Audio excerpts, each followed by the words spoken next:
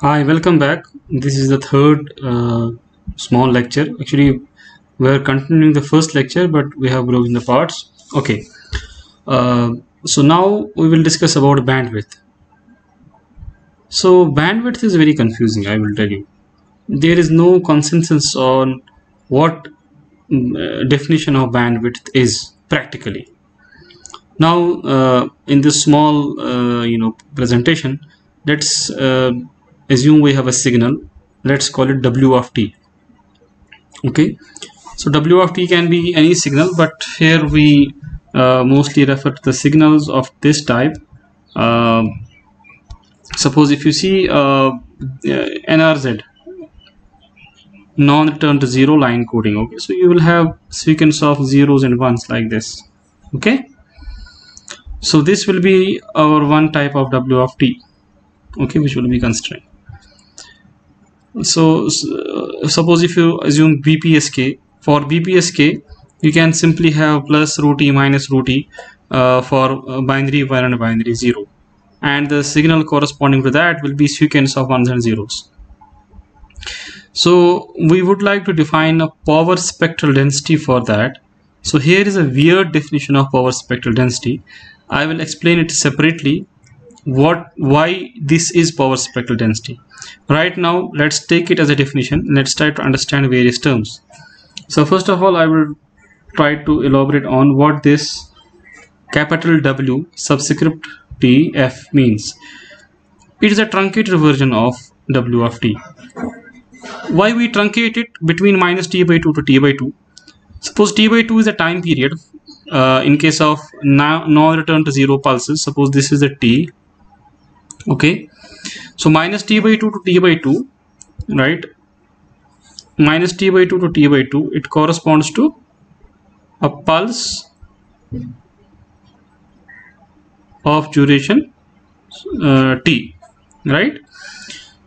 So what happens is, since after every t t seconds the pulses are repeating, so we will truncate it. We will be concentrating on the signals, on the signal between minus t by 2 to t by 2. Again, when I will explain some example, it will be more clear. Right now we think of it as a truncated version of W of t. We just concentrate on one time period. Now if you look at that, then the power spectral density is defined in this way. You take this W truncated version, okay, and what is this? This is basically Wt of t is truncated version. Wt of f is Fourier transform of that. Okay, so you have a time signal W of t. You truncate it between minus t by 2 to t by 2. Then you take Fourier transform of that. That will be Wt of f. Okay, so this bar here means that we are taking mean square, right? So you take the mean square of you take square of that and take the average of that Fourier transform and divide by the time interval t. Right now what you do is you increase this time interval, okay, take it to infinity so that you can include all the samples, and in limiting case what the quantity you get is the power spectral density. So you don't worry if you don't understand it right now.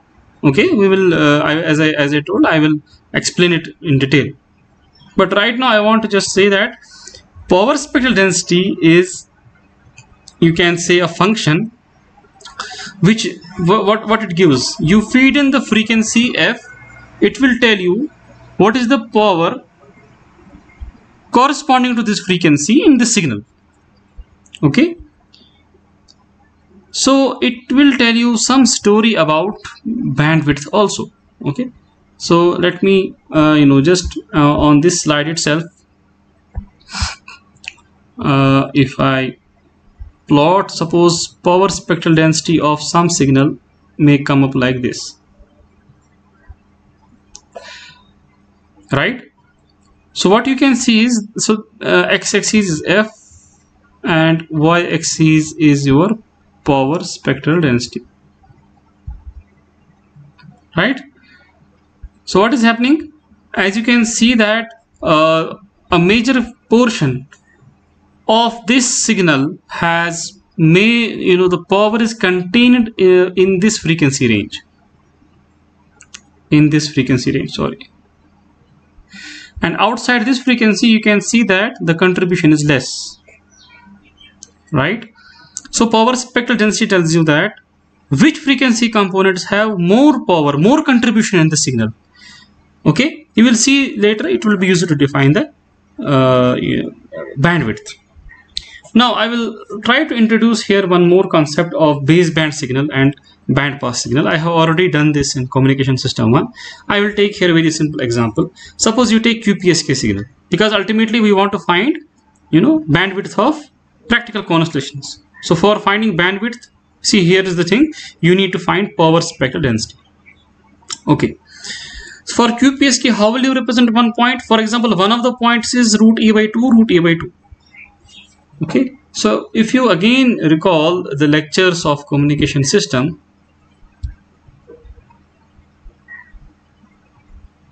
okay, so if you again recall, suppose this is the QPSK.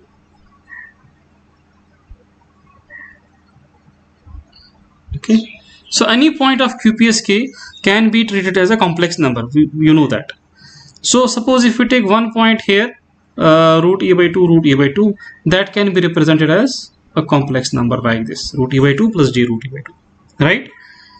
And you know that corresponding to this point, what is the passband signal? That is the signal which is then transmitted over antenna after modulation. That will be root E by 2 cos of 2 pi fct minus root E by 2 sine of 2 pi fct. How will you obtain this? What is the short form? So here is a simple exercise you can try at your places, that you multiply this g of t, okay, with e to the power j 2 pi fct. What will you get? So g of t is root e by 2 plus j root e by 2, and e to the power j fct is cos of 2 pi fct minus j plus j sin 2 pi fct. You multiply the two, you will get real part and imaginary part. You take the real part, you will observe that real part is exactly nothing but this. Okay, this will be the real part. So if you are, so this gives us the general form actually, that if g of t is any baseband signal, okay, baseband means without modulation, baseband means, okay, you are like basic message signals, BPSK, QPSK, MPSK, these are the baseband signals. If g of t is any baseband signal, to get passband signal corresponding to it, you have to do one thing, multiply it with e to the power j 2 pi fct, where fc is the carrier frequency, then take real part of that. Very simple. Now you see what will be the consequence. Suppose g of t, which is the QPSK signal or any other MQAM, MPSK, suppose you know its power spectral density. Okay, how will be that computed? Here is the formula for that, and how exactly it will be done we will see that, but here is the formula for that. Suppose w of t is signal corresponding to is the representation of modulation signal, and then you can find the truncated version, then you can find the Fourier transform, then you can find it as power spectral density. Now you know the power spectral density of g of t. Now you want to know the power spectral density of the passband signal s of t. So how will we do that? We will use the basic modulation theorem again, right? You recall that if you had suppose you have a signal m, what's happening, just a moment, you have a signal m of t, right? You multiply it with cos 2 pi fc. There is some issue with it.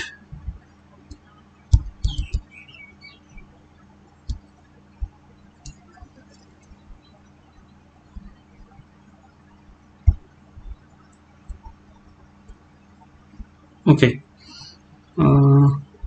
yeah, okay, so you write cos 2 pi fct, then you know the modulation theorem, that if m of t has Fourier transform m of omega, right? By multiplying cos, what happens? It will get shifted by the amount fc. So now if you look at this in the previous slide, g of t is multiplied with e to the power j2 pi fc, then it is real part. Okay, so that real part will be cos and sine term. Like here, s of t is given by root e by 2 cos 2 pi fct root e by 2 sine 2 pi fct. So what will happen, that it will get shifted.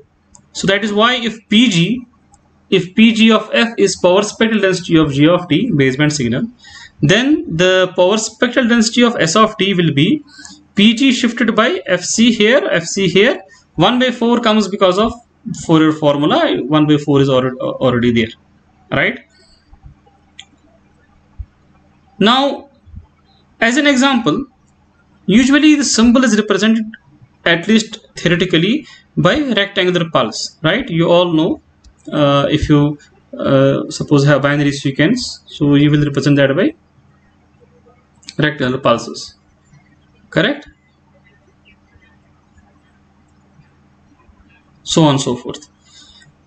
So what will be the bandwidth, or what will be the power spectral density corresponding to rectangular pulse? You all might be thinking you know it. So it will be sinc. Fourier transform of rectangular is sinc.